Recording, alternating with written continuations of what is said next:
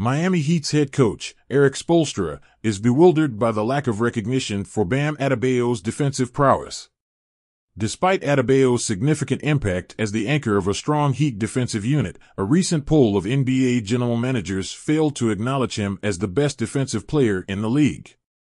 Spoelstra expressed his disbelief at this oversight, emphasizing Adebayo's exceptional defensive skills that allow him to effectively guard both big men and guards due to his unique blend of size and lateral quickness. The coach's frustration is understandable, especially considering Adebayo's stellar defensive performances. Despite an offensive onslaught by Nikola Jokic during the NBA Finals, Adebayo showcased his defensive abilities, highlighting his importance to the Heat's overall gameplay. While the preseason poll might not be the ultimate measure of a player's capabilities, Spoelstra sees it as a challenge for Adebayo. The coach believes that Adebayo should continue proving his defensive prowess on the court, allowing his performance to speak for itself and garner the recognition he deserves. As the 2023-24 NBA season approaches, Adebayo and the Heat are gearing up to defend their Eastern Conference title.